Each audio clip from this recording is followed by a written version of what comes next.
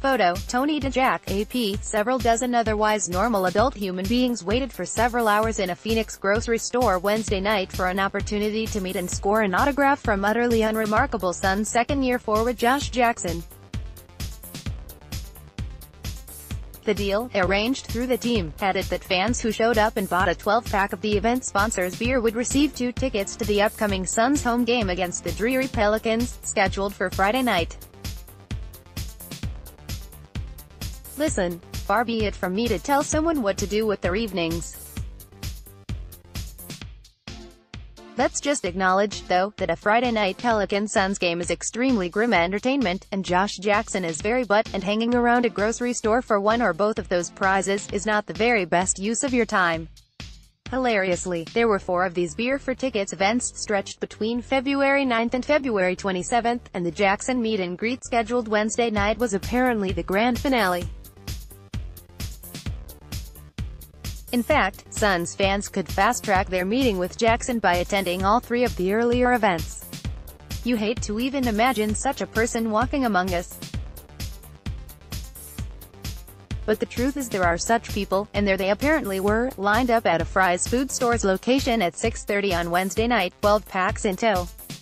Unfortunately for these poor souls, Jackson apparently had something better to do, and blew off the event, stranding interim co-general manager James Jones with a crowd of angry Suns fans.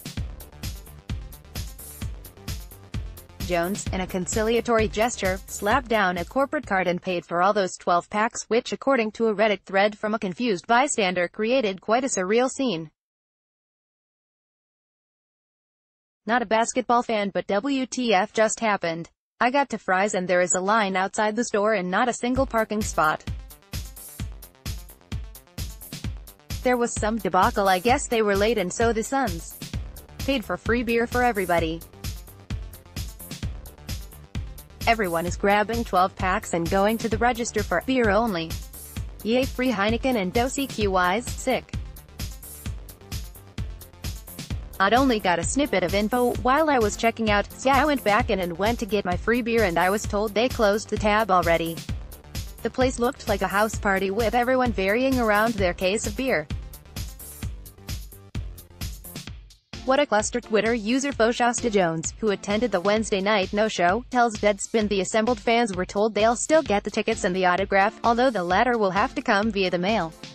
Because Josh Jackson didn't show up, the interim GM James Jones came out and had the community staff take contact info of everyone lined up and said we would be given tickets to an upcoming game, have an autograph mailed to us, and he bought everyone over 21 a 12-pack of beer. I'm calling it even. Turns out Josh went to Fogo de Chao. I can't blame the guy. I bailed on events too in order to get the meat sweats. If you go to the store for a Josh Jackson autograph and instead walk away with free beer, you did not come out even. You came out ahead. Enjoy your good fortune.